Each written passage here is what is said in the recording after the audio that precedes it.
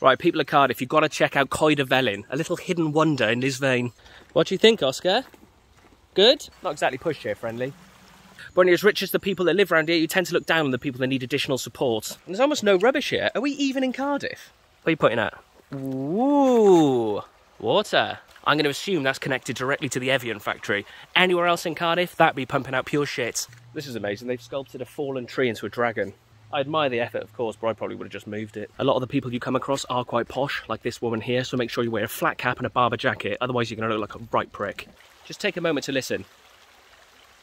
Isn't that amazing? What do you think, Oscar? Oh. Looks like he's nodding off. Either that, he doesn't give a shit.